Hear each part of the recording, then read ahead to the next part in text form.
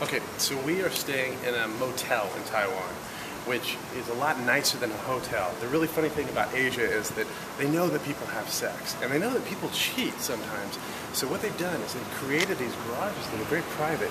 This is where you can bring your wife here, or your girlfriend, but it's more set up for like bringing your girlfriend or a whore or somewhere. So the really interesting thing is these rooms are nice. I mean, really nice, and they're not that expensive. So this is what it looks like on the outside. Not much. But come take a look inside. So you pull your car inside here, so your wife doesn't see. Then you close the garage door, so you have some privacy. Then you go inside.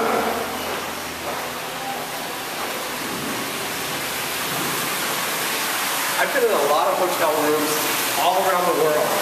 This is by far the 8th largest and the most interesting I've ever seen. I've sat on some sets that were supposed to be hotel rooms that weren't this crazy. So this is actually really nice. It's cool in here compared to this is a pool.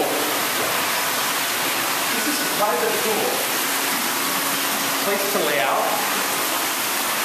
More of a place to lay out. It's supposed to look like ballet. It's actually really nice.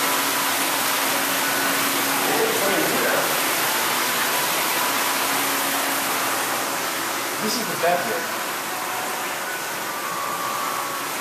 This is one of the nicest bedrooms I've ever seen in a hotel, ever.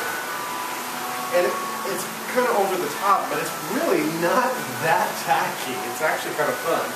Then we come in here to the bathroom, which is as big as most hotel rooms. And it's actually really modern and really nice. A lot of amenities. It smells good in here. Come take a look at this. A big jacuzzi tub. Like, I have a jacuzzi at home, and it's not as big as, it's about the same size as this.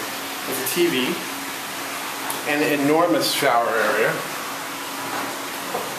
Sort of a skylight here. This is an enormous hotel room. Big toilet area. And then there's more. So like I said, this hotel room is sort of for having sex. So they have this whole room with mirrors and a sex chair, which I had only heard about, but this chair is like built to have sex in, which is kind of crazy also. But anyway, this is quite a place. Oh, and the price was about $150 a night, which is less than an average hotel room in the United States. Not too bad. Tomorrow night we're staying in the presidential suite, so we'll see how that is. Oh, it's huge screen TV. I'm hot and sweaty. I think I'm ready for a shower, another beer, and swim.